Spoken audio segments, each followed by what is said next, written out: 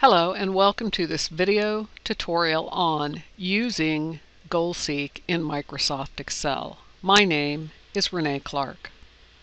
GoalSeek, what is it? Well, GoalSeek is one of the built-in what-if analysis tools found in Microsoft Excel that will assist you in determining the input values for a desired end result. According to Microsoft Excel Help, when you use it is if you know the result you want from a formula, but you are not sure what input value the formula requires to get that result, you can use the GoalSeek feature.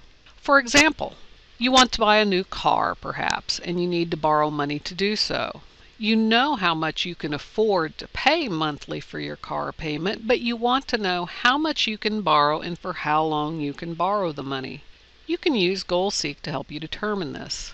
In business, you might use GoalSeek along with your income statement spreadsheet to help you determine your break-even point in units sold. To use GoalSeek, you start with a worksheet that works, such as the income statement that shows current revenues and expenses. Then, to use this, you need to look at the data ribbon. On the data ribbon, over in the Data Tools group, you will find the What If Analysis drop-down. From here, you simply select the GoalSeek option. This then opens the GoalSeek dialog box, and from here you can then plug in the needed information. In my income statement example, if I'm trying to determine the number of units I must sell in order to break even, I would put as my set cell net income. Then I would move down to my to value section, and in here I would set that to 0. This would tell me that I'm seeking the result when I have net income set to 0. Next, I would move to the by changing cells selection area, and I would select the cell in my worksheet that represents units sold. Then I click OK, and it will bring up the break-even point in units sold. Let's take a look. In this worksheet, I have an income statement. It is a working income statement complete with appropriate formulas.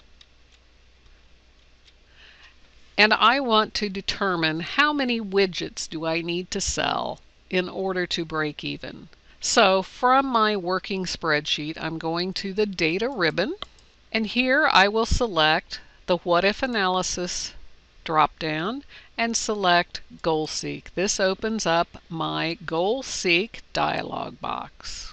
My set cell in this example is going to be B23 because I want my net income to be set to 0 to determine the number of units I need to sell to break even. So my set cell is B23, the net income calculation. I'm tabbing down to to value, and here I'm going to put a 0 because, again, I'm looking for a break-even point. Then I'm moving to by changing cell. And the cell I want to change is the number of widgets sold, which in my case is in cell B4. You'll notice it puts these in as absolute cell references. Then I simply click OK, and it calculates a solution, and when it has reached it, it brings up the GoalSeek status dialog box telling me that a target value of 0 has been reached.